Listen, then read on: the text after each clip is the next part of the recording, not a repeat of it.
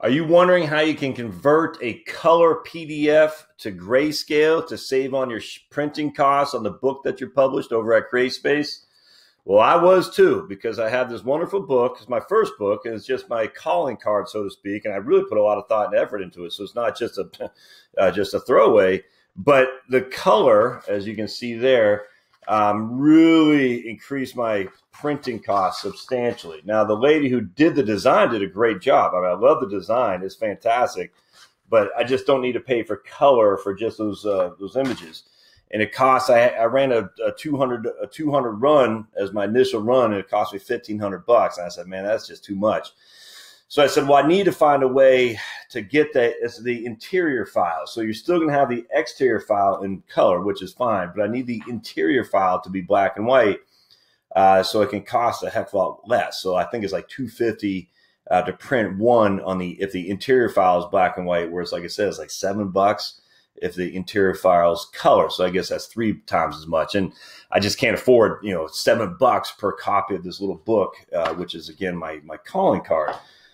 So I was looking online, and the only place I could find was you had to have Adobe Acrobat or Adobe Professional or something like that. And I use Chrome. And so I don't download any software. I use the software as a service where you can do everything online, like Pixlr, Pixlr.com. Wonderful for online editing of video, of photos.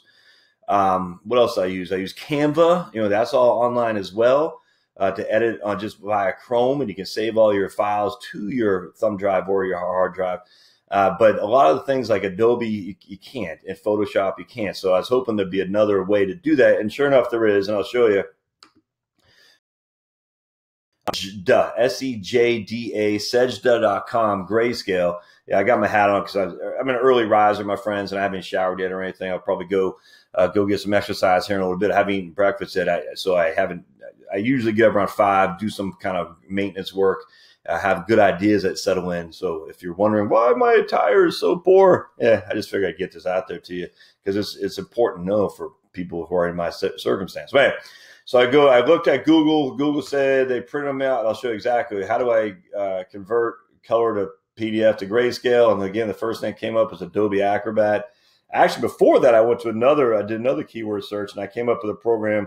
It didn't take my PDF file. It said it was unable to convert. I was like, yeah. So I was like, oh boy, I guess I'm not going to be able to do this. But how to convert a color PDF to grayscale? I don't want the Adobe Acrobats, but then there you go, right there. Convert PDF to grayscale online, Sejda.com. That sucker, and then here's the old file. And as you can see, everything's beautifully in color. Look, there I am in color, but I don't want that in color.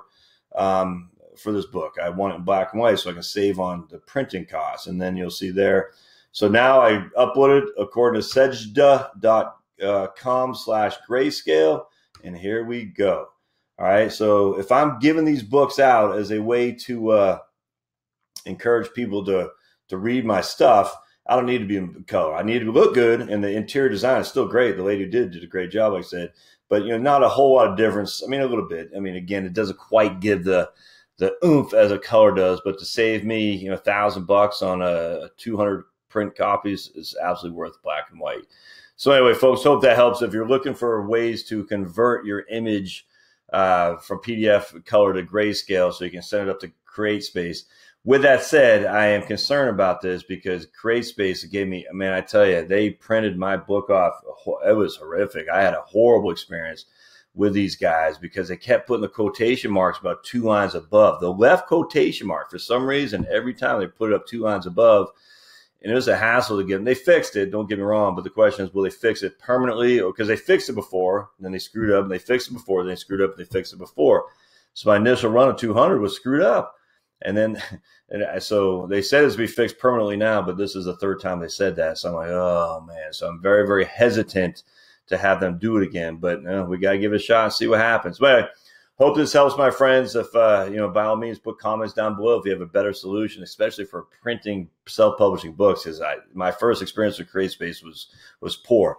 Now the Kindle publisher was fine. As the Createspace was just, oh man, just want to jump off a bridge. All right, hope this helps, guys. I'd love to hear what your thoughts are. See ya.